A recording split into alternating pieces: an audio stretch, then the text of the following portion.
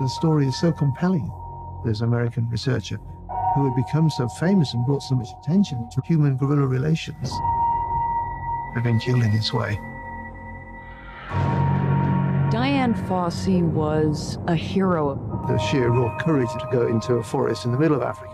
She became a pioneer. Dian undoubtedly saved a species. Neither destiny nor fate took me to Africa, nor was it romance.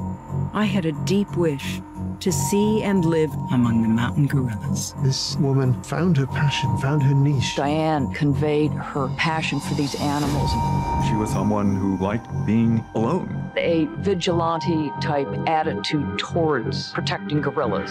She had made enemies with a lot of people. Assumption right away was poachers. The house was just smashed. And there was hair in her hands. This was a bizarre scene. There was a gun on the floor. The government never sent anyone. This is the murderer's hair. I do remember footprints. They did kind of believe in her black magic. Someone was in a This rage. just didn't make any What was the motive for killing her? We didn't know.